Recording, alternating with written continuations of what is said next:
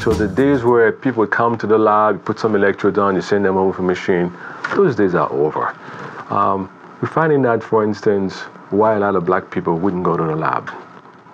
I think for the field, it's important to understand sleep within the context of culture, sleep within the context of environment. Addressing patient mistrust is a huge platform for us and one of the major projects that I lead here in the center, and particularly for their involvement in clinical trial research.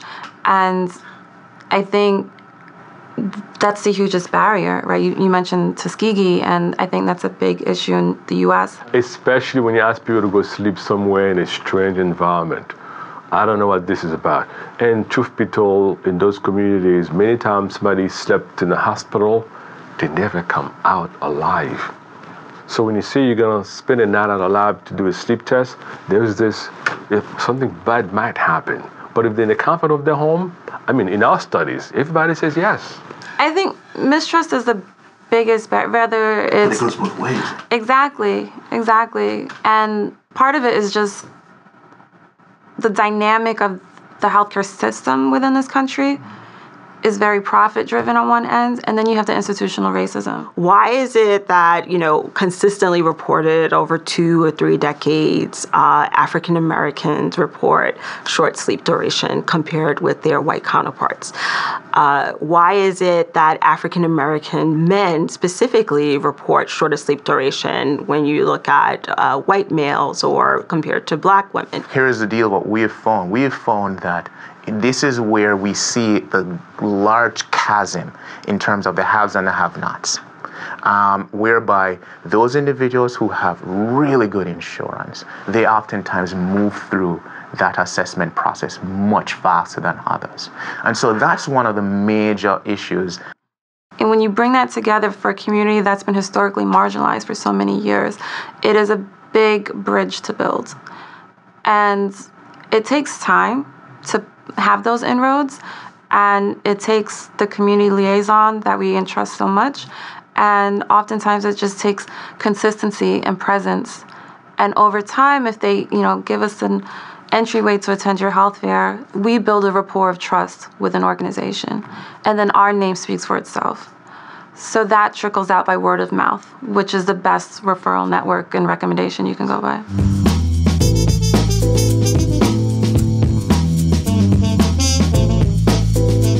In our research over the last 10 years, we've been able to engage communities where we need to access black patients, if you will, Hispanic patients.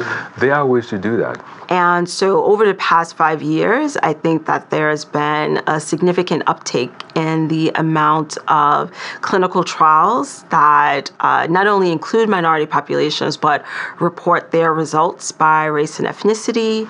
So we have learned quite a bit on what the approaches are to bring them in. What we find, especially in racial ethnic minorities here in New York, that quite a lot of individuals are at risk for sleep apnea.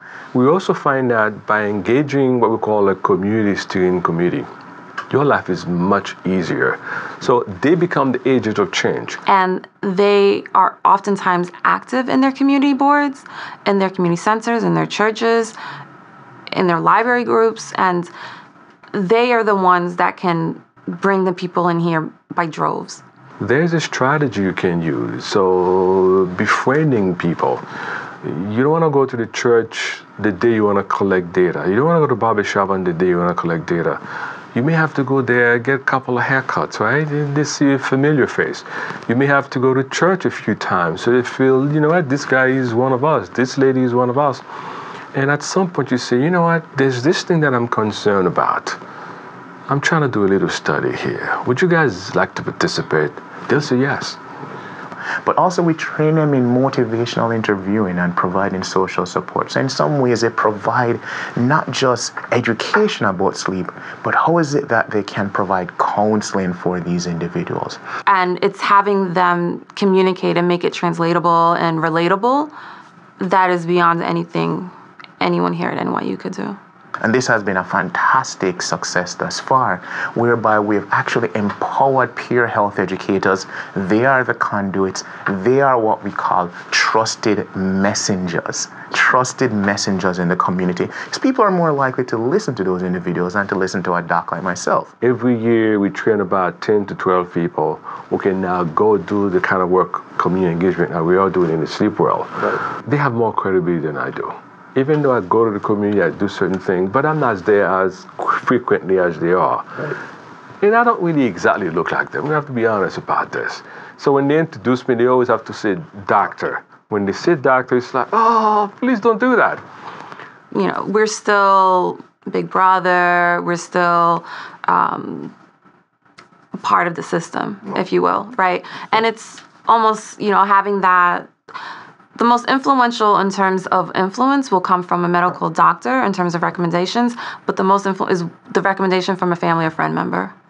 And there's nothing that really goes beyond that. And when it's something that's positive, that could behoove your health and could engage you in a research project that can change your life ultimately, there's nothing that really replaces that. So we really value our community members. We definitely have been embedded in the community like ethnographers in a way that will provide us with a deep level of insight.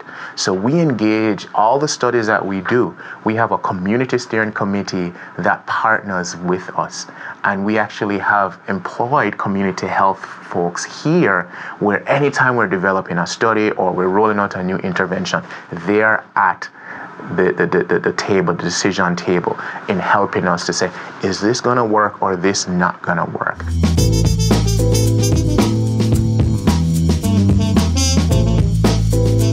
Training 25 individuals is good, but the level of scalability might not be as great as we would like it. So what we're currently doing is that we're actually engaging in digital health, mobile health applications. We're looking at mobile applications and how do we incorporate sleep, diet, and physical activity so that we're, you know, addressing the holistic person, but also putting sleep at the forefront. And so peer health education as well as mobile health education is a method, two methods rather, that we have used, and they've proved to be quite successful.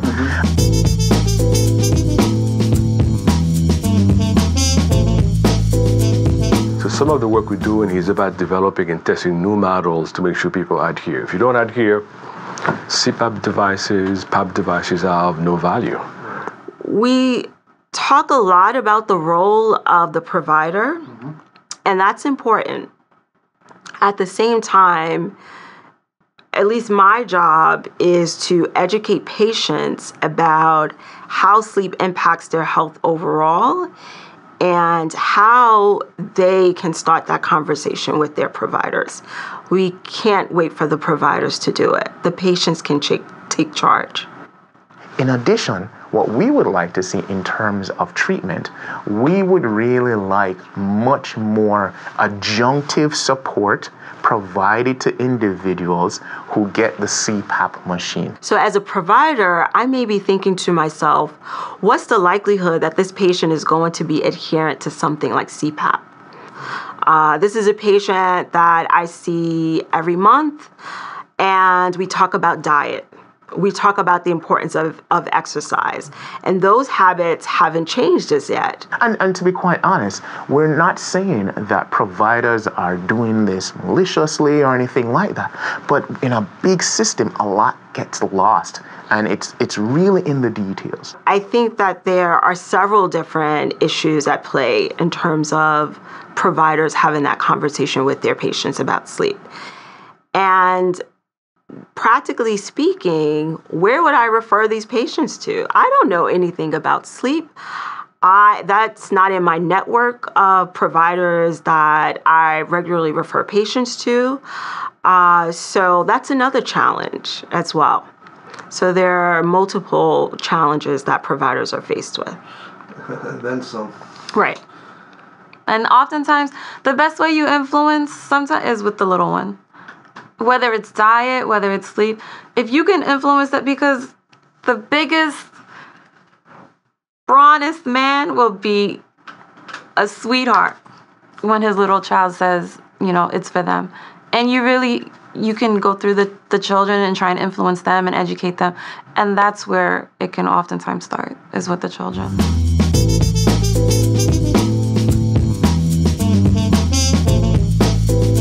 Hopefully you could do something like this for kids as well, because a lot of kids that are obese with sleep apnea, they need help also. So she would tell you a lot of those kids who are not doing well in school have untreated OSA. Breaks my heart. And there's so many early interventions, especially when you're catching the youth and you're instilling that it's okay to acknowledge your OSA and to wear the mask and take these steps that are needed so that if you need to lose weight or address any other conditions that you need to face, that without addressing the OSA, none of them are even probable. Yeah, things that could have been fixed when the kid was 4 or 5 years old never happens. These kids never could learn because kid has sleep apnea, right? Kid processes information, and by the time you catch this, is too late. You really have to address that underlying cause, and sometimes they don't even know they have it.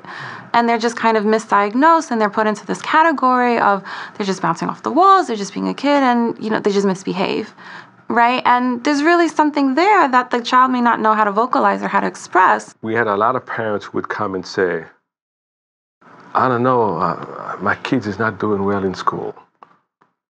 The guidance counselor said he has ADHD.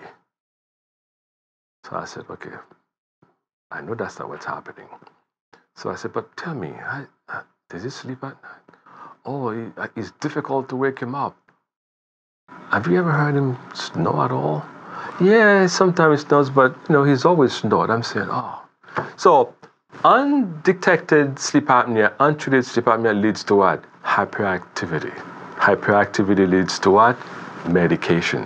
What would be the best piece of advice that you would give to one of these parents, mother, father, or children right now? I would say to not take it for granted if you hear your child snoring, and to pay attention to the early signs. And if you have any inclination that something is wrong and the drowsiness that you're seeing, to definitely bring them to get the right care that they need early.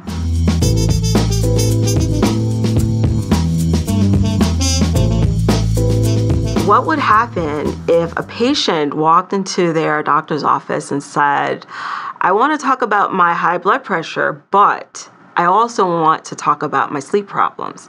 I think there would be a very different conversation. The empowerment is powerful. So we train all those guys for about 3 weeks. They each got a certificate of completion. Imagine what that does. I'm now empowered to actually go and talk about sleep apnea in my community.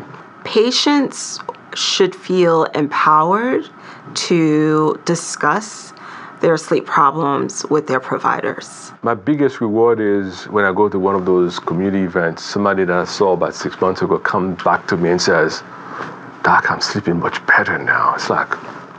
So here's what the take-home message in terms of our work. Our work is engagement and empowerment, right? Those are the two fundamental cores of our work. We engage participants, particularly hard-to-reach participants and patients.